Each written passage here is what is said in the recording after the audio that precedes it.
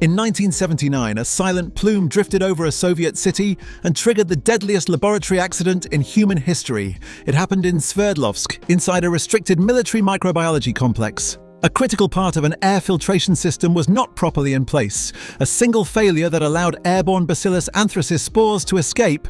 The release was microscopic, but biologically devastating. People located directly downwind began developing the unmistakable signs of inhalational anthrax, a form so rare and severe that its progression is a medical emergency. Autopsy findings later revealed classic pathology: massive hemorrhagic mediastinitis, overwhelming toxemia, and tissue changes consistent with high-dose airborne exposure.